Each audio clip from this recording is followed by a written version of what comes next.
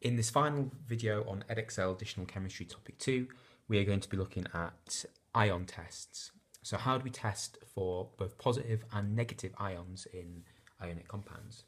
To do this, I'm going to divide up my page into two.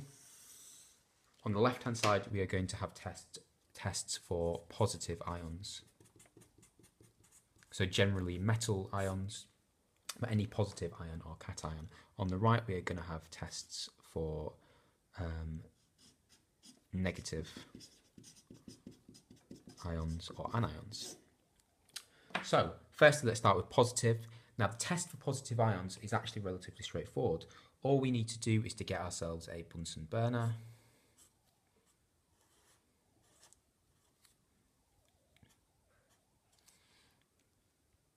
Okay, and a wire loop, which might look something like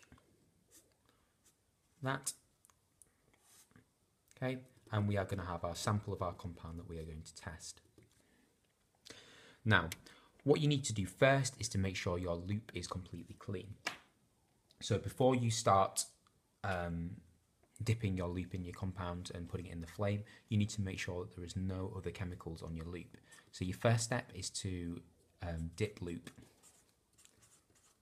in concentrated acid. Okay, and then you're just going to hold it in your blue or pale flame. See if it is clean, if it doesn't burn with any other colour, and if it does still have a colour to it, you need to dip back in your acid and repeat that until there is no colour in the flame. Once that is the case, you would simply need to dip your loop in your sample.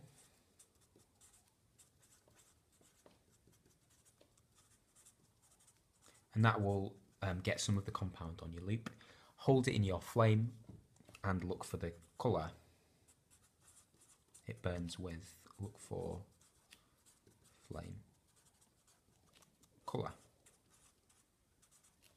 Okay, and there are 4 that you need to know. So not too many to remember. If your flame burns with a lovely yellow colour, okay, you must say yellow. This is going to be the sodium ion. Okay, so if it burns with a yellow colour, it is going to be sodium.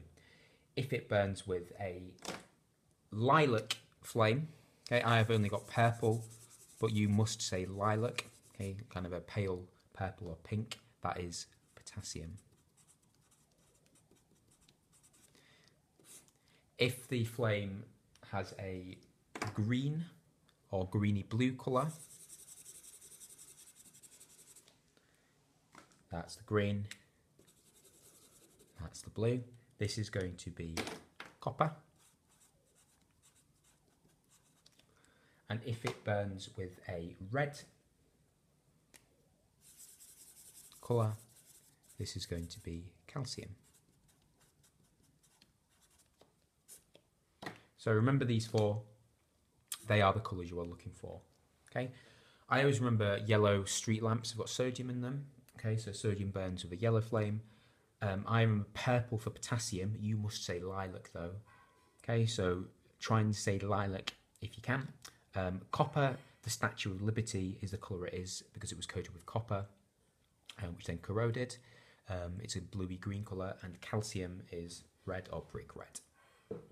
Okay, they are our positive ions or our cations, and negative ions are a little bit harder to remember, and there are 3 that we need to know. The first one we need to know is our carbonate ion, or CO3 2-. So something like calcium carbonate, we could test the calcium by doing our flame test, dipping a loop into the sample, holding it in the flame, it should go red. Okay, that will tell us it's calcium. To determine its carbonate, we do another quite straightforward test. Okay, so what you need to do is 3 steps. Your first step is simply to add dilute acid. Okay, it doesn't actually matter which acid you add. You can name one if you want, or you can just say add dilute acid. Okay, you should, if it is carbonate, see bubbles.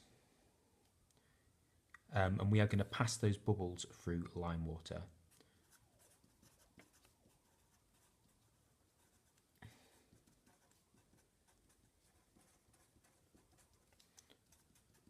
And if you remember back to our core chemistry, if it is carbon dioxide that is given off, we would expect that lime water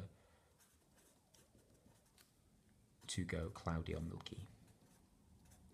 Okay, so just to show you what that might look like, you would have your carbonate sample, either it's a liquid or a solid, doesn't matter, in a test tube.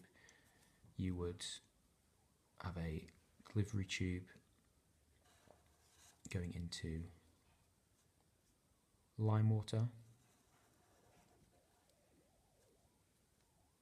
Okay, the gas should bubble through and it will turn your lime water cloudy. So that is your test for the carbonate ion.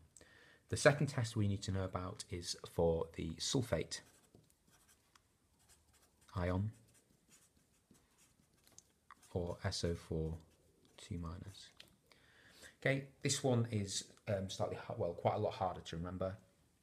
Our first step, again, you're going to use a little bit of acid. This time you must say hydrochloric acid. Okay, so we are going to add dilute HCl, or hydrochloric acid. Yeah, you shouldn't see any bubbles at this stage. Your next step is to add barium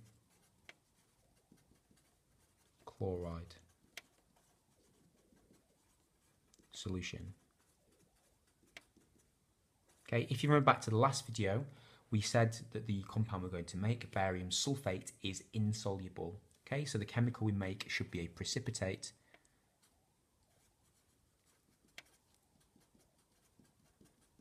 Okay, so we should see a white precipitate forming.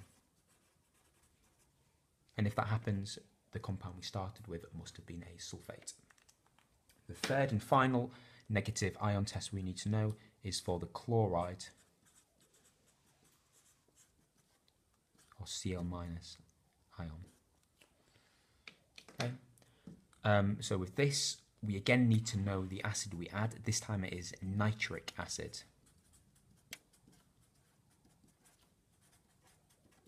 Okay, so add nitric acid this time.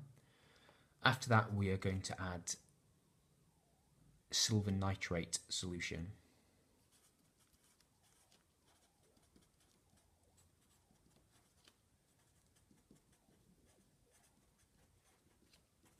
Okay, so we're going to add silver nitrate solution. Okay, again, from our solubility rules, we said that silver chloride, the chemical ionic compound we're going to make, is insoluble. So again, we should see a white precipitate forming. Okay, I'm going to show on precipitate to PPT. If that is the case, then you have you started off with a chloride salt or a chloride compound. Okay, so there is, again, quite a lot to learn here. Make sure you do, because we can guarantee these are going to come up. Your positive ion test, we just need to learn the method we will use and the 4 colours.